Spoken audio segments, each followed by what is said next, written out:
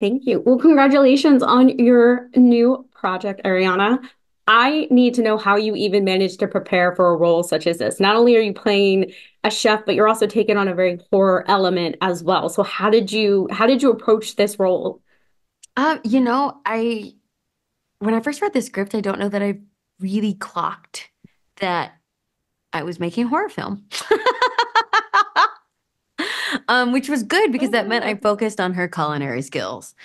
Um, and I kind of threw myself into it. I mhm. didn't have as long of a time as I probably would have liked to prepare, but I definitely got myself into a kitchen. I was not playing games. I was like, I need to observe. I need to see how a female chef runs her kitchen. And so I hung out with Chef Aisha down at Chouquette here in Chelsea, and that was so eye-opening. She also gave me a great jump start with my knife skills and just basic work around the kitchen. And I was like, oh, ow. So I have such a like profound grace and sense of compassion for people for those that are working in these kitchens, especially providing any sort of fine dining experience. The pressure is so high. Um, and then I continued to train while I was working on the film in Budapest. Our food stylist, Zoe Hegedus, who, while she was busy creating these incredible dishes that you see in our film, was also teaching me how to make them and helping keep my skills sharp, if you get my meaning.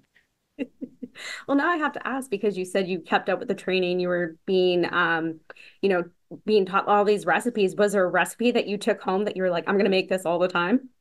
Oh, I mean, what's funny is I don't necessarily make this specifically, but I've adapted it to a point. Like in the opening scene, you see me making a sirloin, and there's like a spooning technique that you use. It's like butter, garlic, rosemary, and you get all that goodness on top of the sirloin. Wow.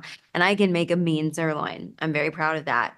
But sometimes I'll do that with any sort of meat, like chicken, turkey. It's just divine, delicious, and you can taste all of the elements. And I like that. I like to actually taste the ingredients in my food. I don't want things over marinated, if that makes sense. Yeah. I don't know if that makes me a snob. Can't believe I like to taste my food. Kind of, what is that?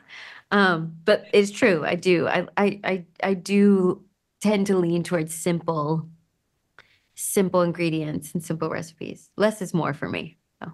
I think as long as you didn't say I let the food speak for me, I don't think that makes you a snob at all. No, that's definitely not my vibe. No. What is it saying? No, I mean, I don't get me wrong. I love a fine dining experience, but honestly, you'll catch me in a hole in the wall because sometimes that's where the best food is.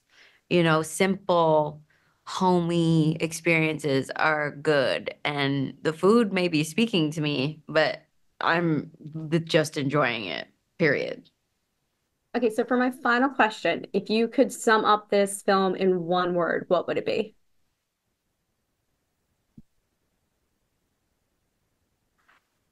Oh my God, I don't know that I can. One word?